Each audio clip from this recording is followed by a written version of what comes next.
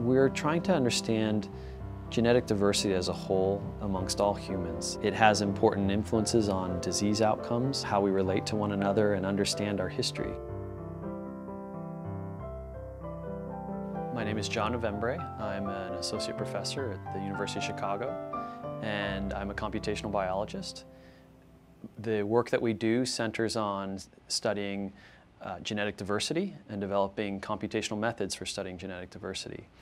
The main question that we try to address is how do we analyze complex genetic data to learn things about evolution, genetics, and disease. In a model of just pure genetic drift, what inspired me to study population genetics goes back to my high school biology classes, where I was fascinated when I first learned how DNA is actually encoding the proteins and the parts of the cellular machinery that make life work.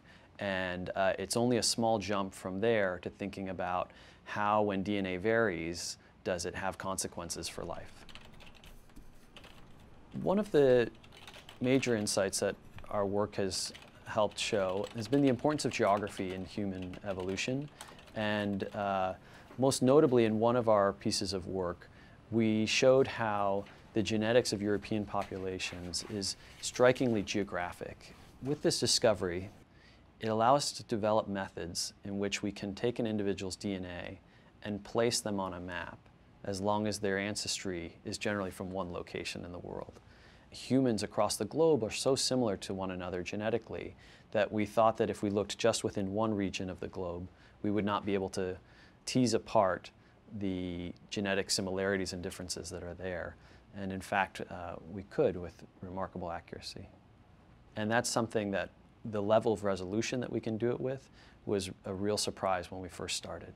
If we can detect the switches from this yellow ancestry to this blue ancestry, we can find a location where a recombination occurred in the past. Recombination is a fundamental process that takes place during reproduction where the DNA from two parents is taken and combined before being passed on to offspring. The rate of recombination refers to how in different regions of the genome, the DNA from the two parents is stitched together in some places more often than in others.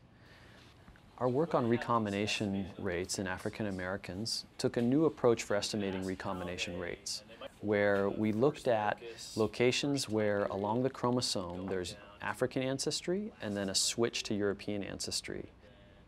With this new method, we were able to efficiently estimate a fine-scaled map for African American individuals where no previous map existed. When I got the call from the MacArthur Foundation, I was totally surprised. The sense of affirmation that it gives us in our work and the call to really try to live up to our creative potential.